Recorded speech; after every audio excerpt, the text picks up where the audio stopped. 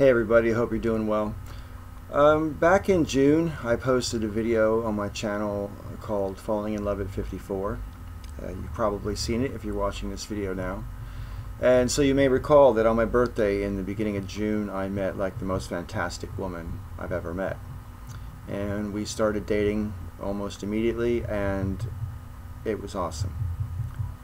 I fell in love with her on so many different levels, and I found it impossible not to, frankly. She's pretty much everything I've ever looked for in a woman. She's got the brain, she's got the humor, she's got the ambition, she's got the looks, she's got the most exquisite personality.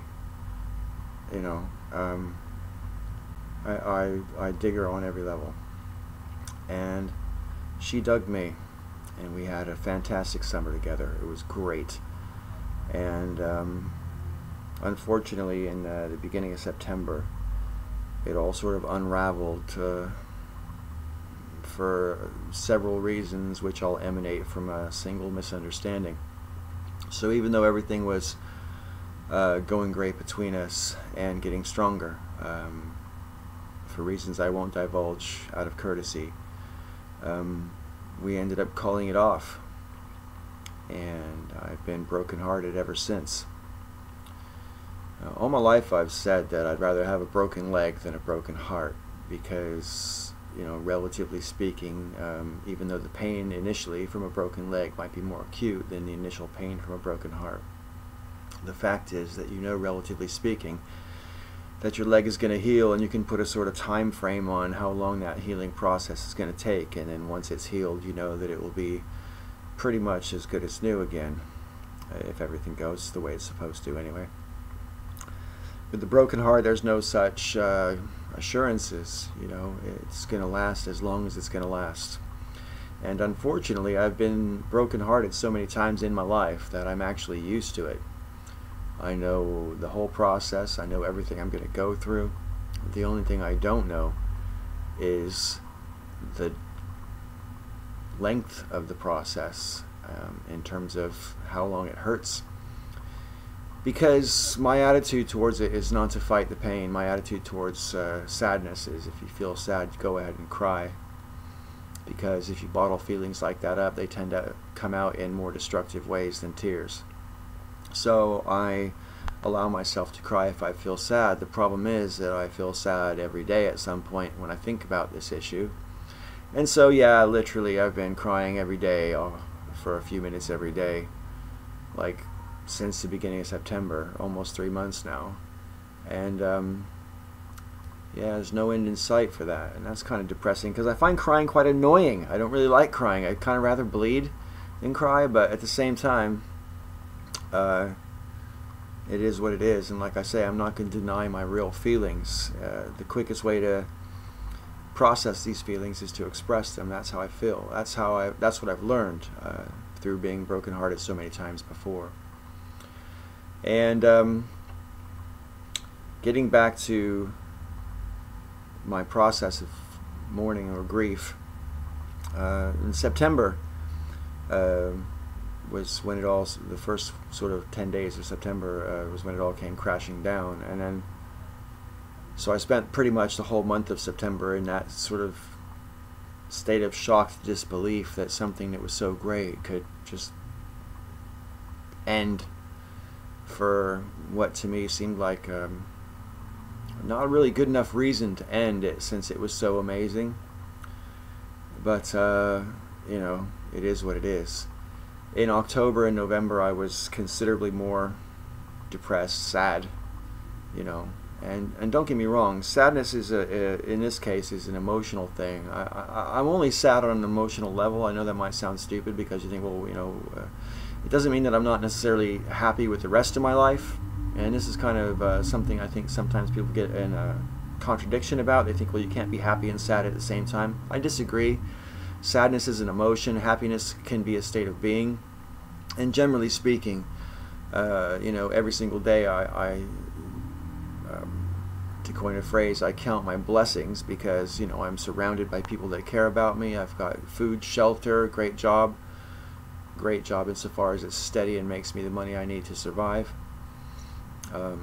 You know, I've got plenty of things to look forward to in the future. Relatively speaking, I've got my health, you know, and because of all those things, you know, I'm glad to be here on this earth. I enjoy my life to the best of my ability, but that doesn't mean that there won't be moments throughout my day or whatever that I feel incredibly sad. And I've lost so much more than just a lover and someone to go on dates with, because one of the things I've learned going through this process of grief is this. You know, my second marriage ended in 2005, and I spent most of the last 10 years single. I mean, I did have a relationship which spanned the summer of 2011 to 2013, but because she didn't treat me very well, she didn't really trust me, and I won't maintain a relationship where trust is at issue, so I had to leave. So anyways, most of the time for the past 10 years I've been single, and I had to come to terms a long time ago with the possibility that that would just be the way my life would end. I would just be on my own, and so therefore you have to program yourself to have some self-esteem, to love yourself despite being on your own. You know, you need to be able to develop a frame of mind which does not depend on outside validation to make you feel good about yourself. And that's something I've been cultivating my whole life to a certain degree, but most especially since the end of my second marriage. And so, I mean, y'all know me as well. I've got that little streak of narcissism where, you know, I think I'm pretty okay with myself, and I like who I am, and so on. But what this relationship taught me, or reminded me of, because I already knew this about myself, but because it's been such a long time since I was really in the kind of relationship that was so rewarding, I forgot something about myself, which is this. You know, I'm by nature a very generous, giving person, and that's most especially true when I'm romantically involved. I'm an extremely romantic partner, and that spans, you know, tiny gestures to, you know, just showing how much you care, to, you know, passionate sex, all that stuff. It's all put together. I don't just mean romance in one sense or one form. I mean just in the way I approach the relationship is from that sort of perspective. And I really didn't realize how much of myself I'm denying expression of when I don't have that in my life. When I had it, and I had it so perfectly this summer, and the reason I say I had it so perfectly is because she absolutely recognized and appreciated even the little tiny things that I did and said. She got it, man. She saw where it was coming from. She understood it. She appreciated it. And that's something that's, for me, very rare, because, you know, about 90% of the kindness that I exhibit in my life just seems to go by unnoticed. So, for someone to actually sort of really recognize and appreciate it was really special to me, and made me feel even better about being that way, because that is who I am. That's what I'm all about. And now that I don't have someone in my life to cherish and to adore, I really realize that there's a huge aspect of me that is missing, that I don't have any means to express. So, well, yeah, I mean, having a partner it is always nice to have that person who you admire so much, who gives you outside validation as well.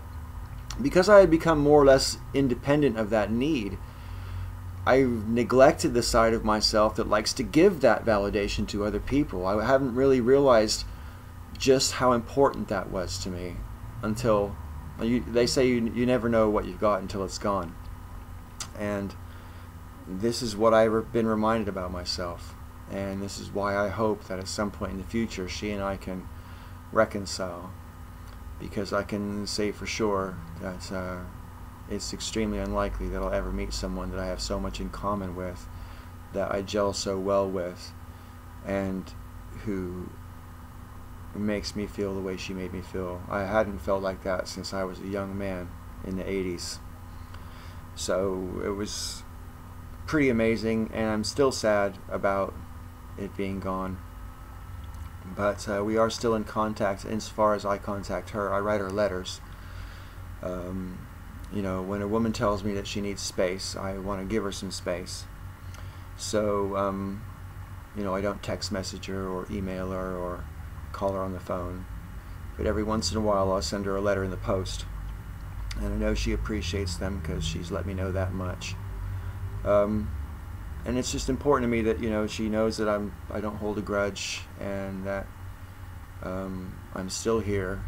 And, you know, if she should ever change her mind, you know, I'm not mad at her, and I don't want anything but our mutual happiness, whatever that means.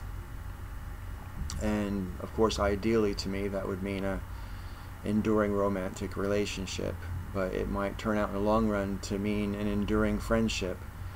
But for me, that would be pretty hard, because to be a real friend to someone, you have to be happy if they find someone that they fall in love with. And in her case, I'm not so sure I really could genuinely be happy for her if she found that with someone other than me. So we'll see what we see. But I don't give up hope, people. And I don't let the failure of this relationship infect how I see myself on some levels. I mean, in the past when I've had breakups, sometimes I re-examine everything I did and all the mistakes I might have made which led to the breakup, and then I'll basically develop a hang-up about it and think, oh, I won't be like X, you know, I won't do this in the future the next time I meet someone, and blah blah blah.